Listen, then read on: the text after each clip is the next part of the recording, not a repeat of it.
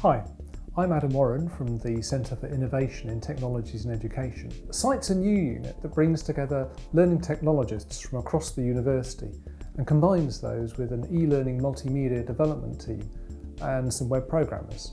The purpose of CITE is to work closely alongside academics to help them make better use of learning technologies in their programmes. We're aiming to work not just at a personal level by providing desk-side coaching, but at a higher strategic level as well, to help faculties make significant changes across whole programmes. The target audience for CITE is mainly going to be the academics, of course, but we also work alongside professional services, so we're willing to work across the whole university.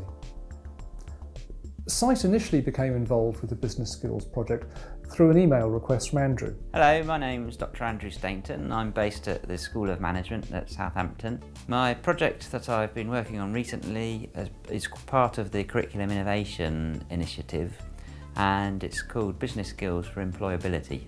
I asked CITE to help me with my project because it became apparent that we needed to deliver as slickly and professionally as possible the course content via a video medium to make sure that students could quickly absorb principles and also had a medium that they could use to refresh their learning after the course had completed.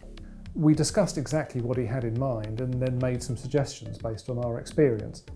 We knew that he wanted to take his PowerPoints and adapt them for use as a video, and there's a big difference between what works in a lecture theatre and what works on a small screen during independent study.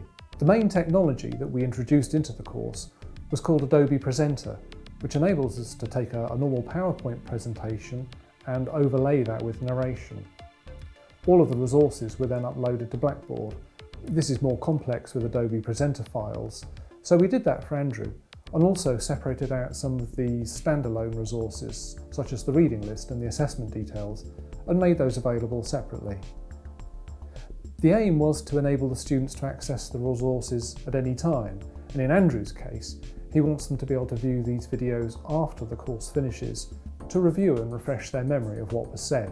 CITE has helped me to deliver the course through preparation of content and graphical representations that have enabled principles to be explained more clearly. The CITE team have been a very professional department within Southampton. They understood clearly my objectives and my needs and drew up materials to document where the project was going and how they could add to it.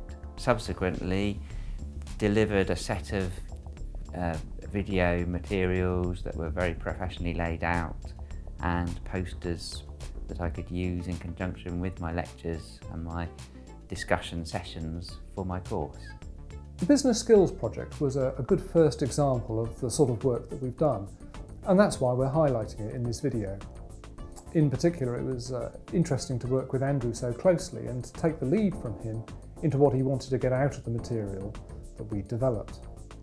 It also helped us to clarify our ideas about some of the processes that we need to use in order to work closely with academics. CITE's a new unit, but we see ourselves being an effective collaborative partner for all faculties into the future, and our aim is to build those links with the faculties and help them develop networks of practitioners across the university, bringing together people who have a common interest perhaps in learning or particular technologies. So we're not doing all the work for them, but we're acting as enablers and collaborators.